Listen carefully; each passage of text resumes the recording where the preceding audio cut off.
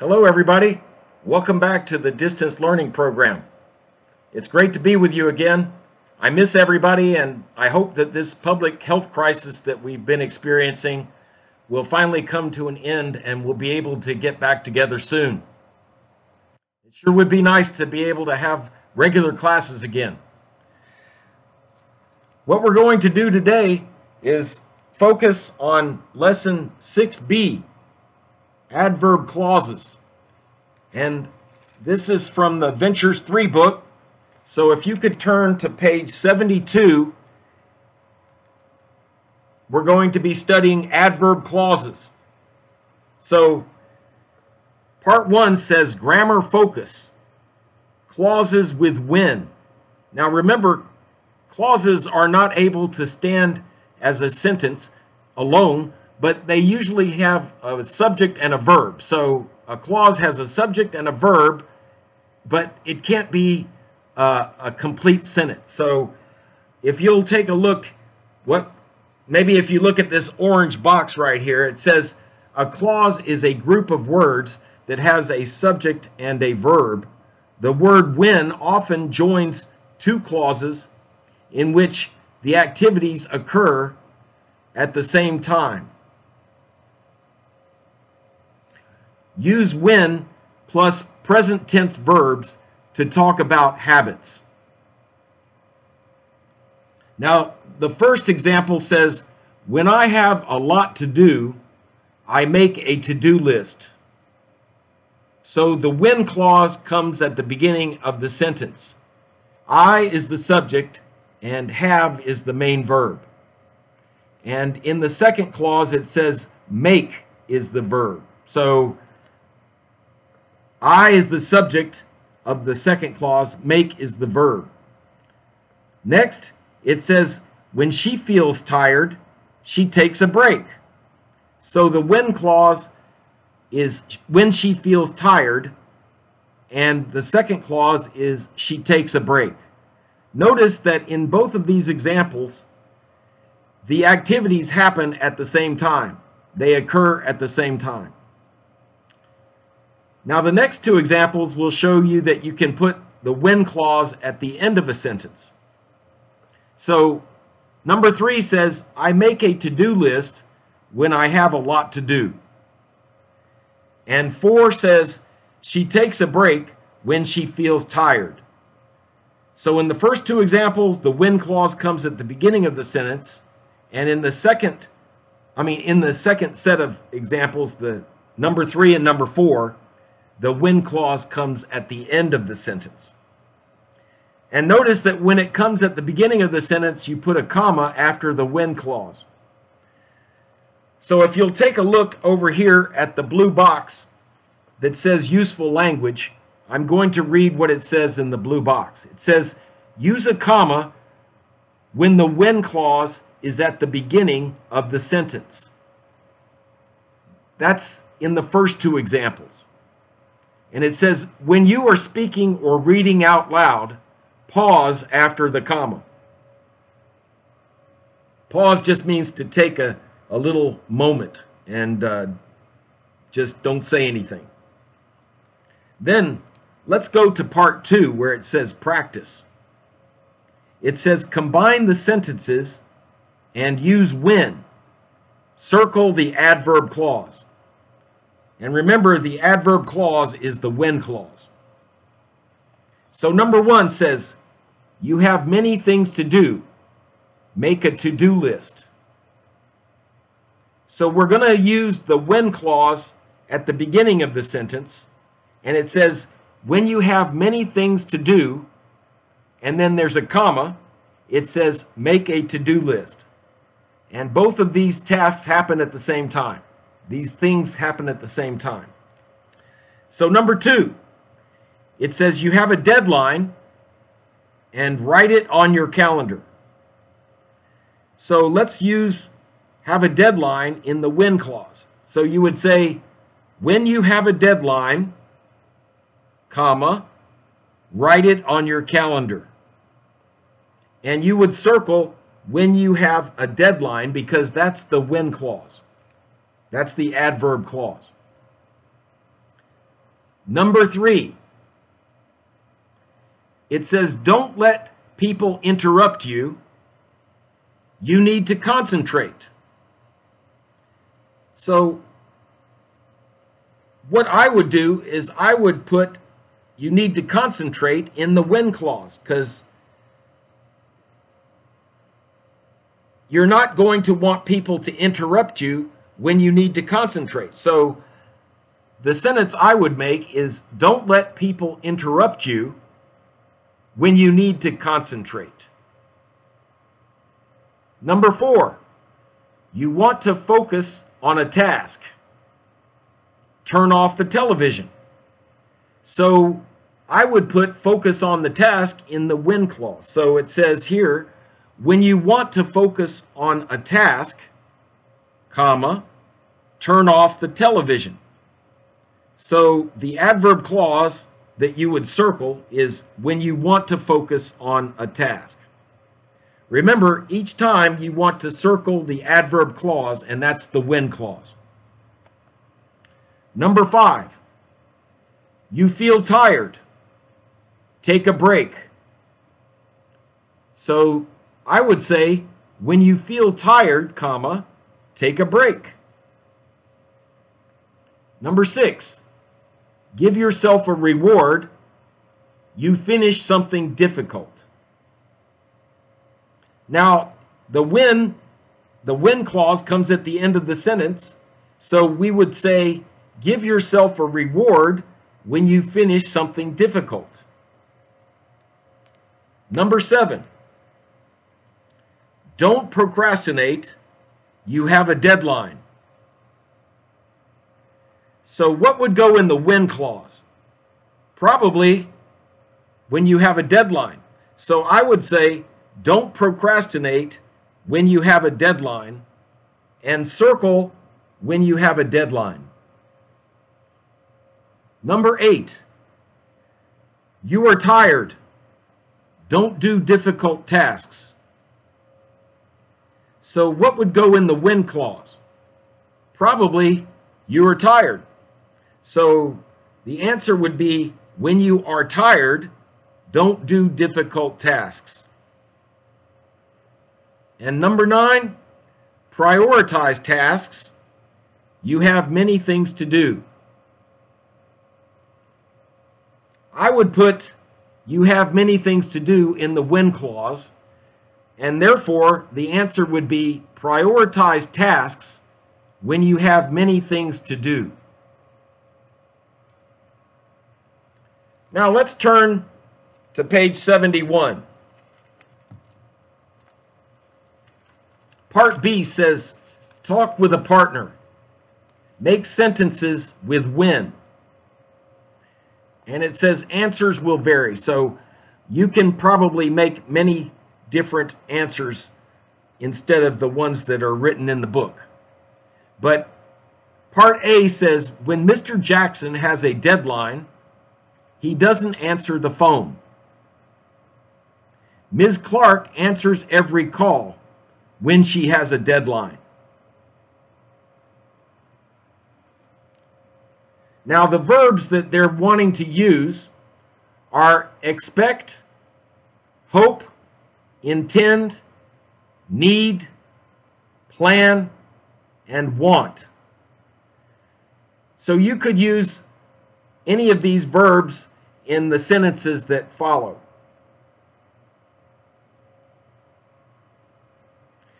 Number 1 says, doesn't answer the phone for Mr. Jackson. So you could say, when Mr. Jackson has a deadline, he doesn't answer the phone. And then for Ms. Clark, it says answers every call. So you could say, when Ms. Clark has a deadline, she answers every call. Or you could say, Ms. Clark answers every call when she has a deadline. Look at number 2. Number 2 says closes his office door for Mr. Jackson.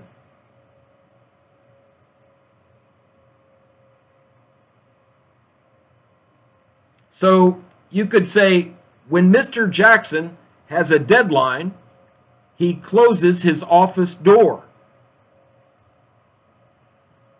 And then for Ms. Clark, it says, allows people to interrupt.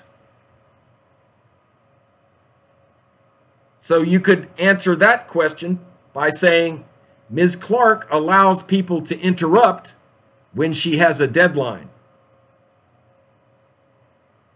Number 3, it says works on one task at a time for Mr. Jackson. So the answer would be, when Mr. Jackson has a deadline, he works on one task at a time. And for Ms. Clark, it says works on several things at once. So the answer for that would be, Ms. Clark works on several things at once when she has a deadline. If you notice, it appears that Mr. Jackson is much more organized than Ms. Clark. So these are probably things that an organized person does on the left, and these are things that a disorganized person or a person who does not manage their time very wisely, these are the things they do on the right.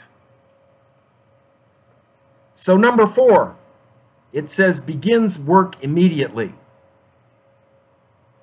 So the answer for that would be, when Mr. Jackson has a deadline, he begins work immediately. What does Ms. Clark do? Ms. Clark procrastinates when she has a deadline. Number 5, it says does difficult tasks first. So the answer for that would be, when Mr. Jackson has a deadline, he does difficult tasks first. And for Ms. Clark, I would say Ms. Clark saves difficult tasks for last when she has a deadline. Number 6, it says doesn't check email. So the answer for that would be, when Mr. Clark has a deadline, he doesn't check email.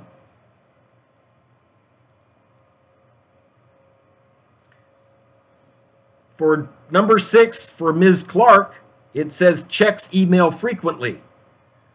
So the answer would be, Ms. Clark checks email frequently when she has a deadline. And for number 7, for Mr. Jackson, it says makes no personal phone calls. So the answer would be, when Mr. Jackson has a deadline, he makes no personal phone calls. And for Ms. Clark, it says makes many personal phone calls. So the answer would be, Ms. Clark makes many personal phone calls when she has a deadline. Now, let's move to part 3, where it says communicate. It says work in a small group, interview your classmates, complete the chart. Now, I know it's difficult to work in a small group right now, but maybe you can do this with one of your family members. It says, A, what do you do when you have a deadline? B says, I usually procrastinate. C says, I start working right away. So, think about how you would answer these questions that follow. It says, what do you do when you have many things to do? What do you do when you have many things to do? What do you do when you need to finish a difficult task? What do you do when you need to finish a difficult task? And finally, what do you do when you have trouble concentrating? Concentrating means to focus on something and pay very close attention. All right, so I'll be right with you. All right. I had to take a pause to open my tablet and go to News for You. For this week, I'd like to read the article, Factory Workers Live Together for 28 Days to help fight virus. So I'm going to email a copy of the article to everyone so that you'll have it to read. But if you can open your emails and get the copy of the article, I'm going to read it for you, and you can read along with me.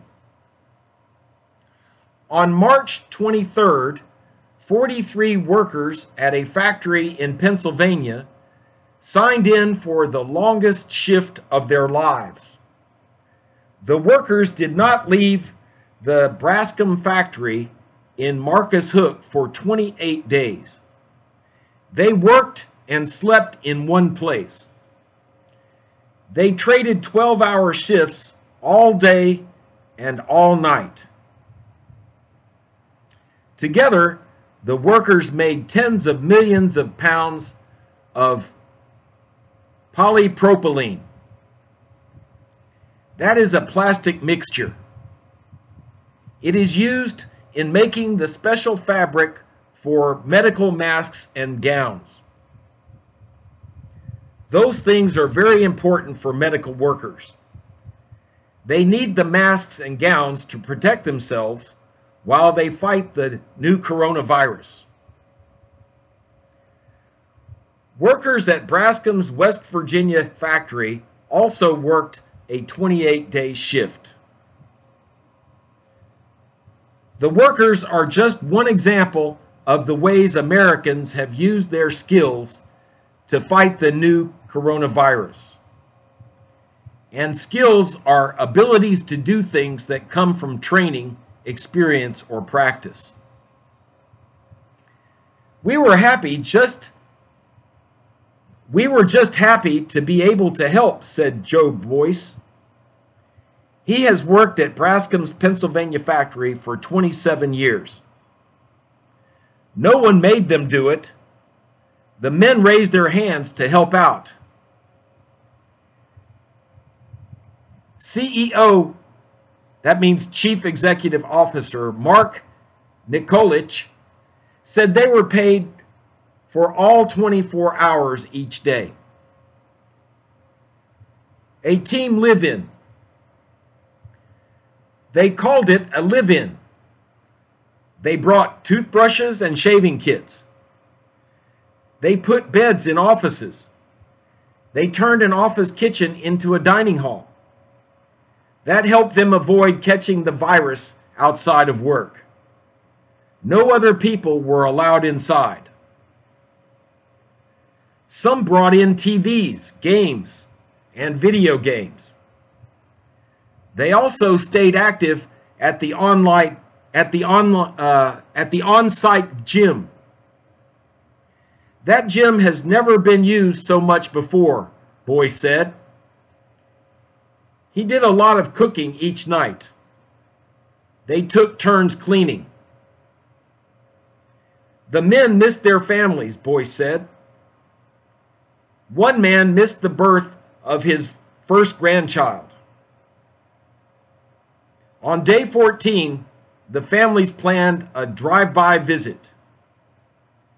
Police led their cars in a parade past the factory. Family members waved signs and cheered from their windows. Cheered means express support and help someone feel happier. It was enough to give a boost to all the guys, Boyce said. And boost means help or encouragement. Then on day 28, it was time to leave. All 43 men walked out as a team. All right, that completes the reading of the video, And in the next video, I'll ask you some questions about it and see if you can understand the answers. Have a great day.